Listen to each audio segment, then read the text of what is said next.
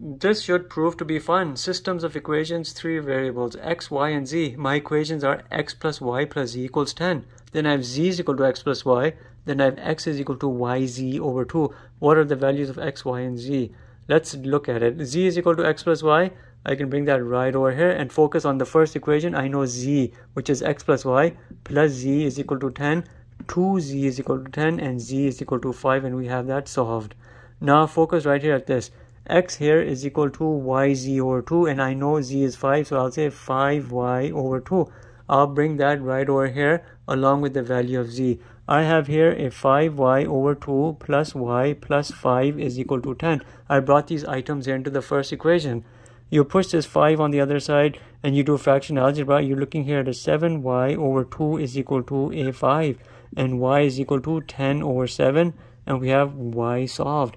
How can we determine the value of x? You'll bring everything right over here, your value of y. You know y is equal to 10 over 7. X here is equal to 5 times 10 over 7 divided by 2. What do we have? I have here a 25 over 7. That's my value of x. So let's bring these items in. We know x here is equal to 25 over 7. We know y is equal to 10 over 7. We know z is equal to 5. But you see how everything here is over 7s in terms of the denominators, but the value of z is not. We can write this in a standard uniform format as saying 35 over 7, which is equal to 5.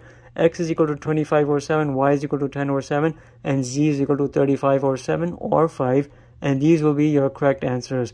If you want to present your answer in a different way, you can. You can say 1 over 7 parentheses, then you put in the value of x, y, and z. It'll be 25, comma 10, comma 35. This here is another way. 1 over 7 times the value of x, y, and z, which is equivalent to what you see over here. Everything is completed.